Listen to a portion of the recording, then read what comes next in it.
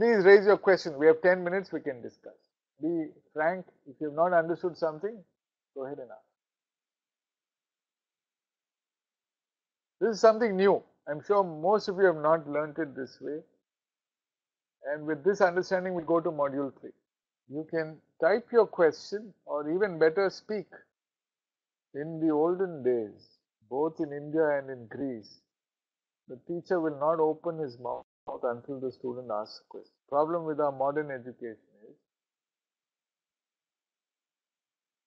we give you the answers even before you ask the question. And you're happy reproducing the answers. Not a very healthy way to learn.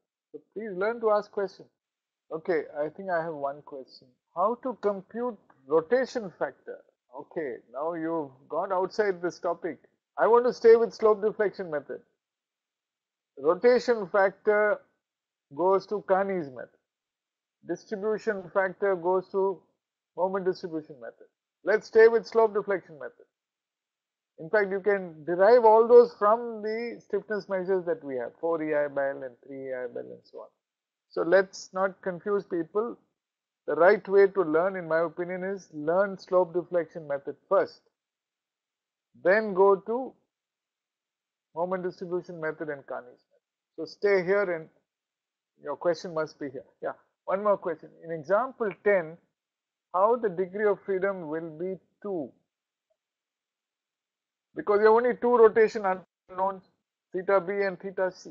In fact, in today's problem can be simple. I remember in that problem, okay, if you look at this problem, example 10,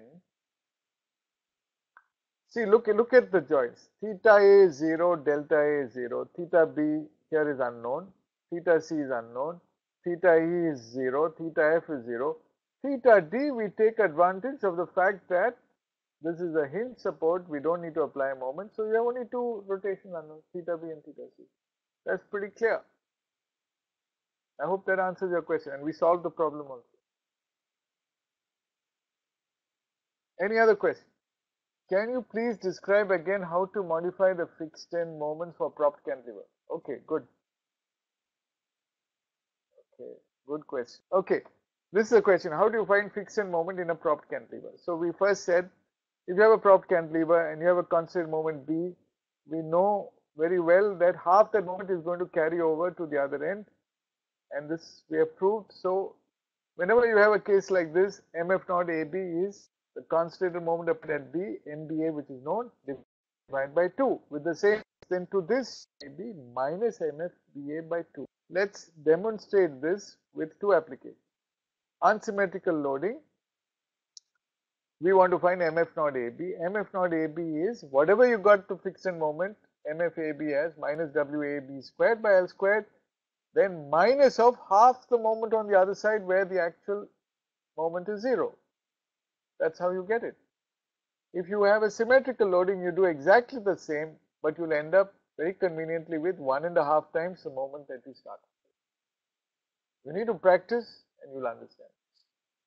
We'll call it a day today, and I look forward to seeing you.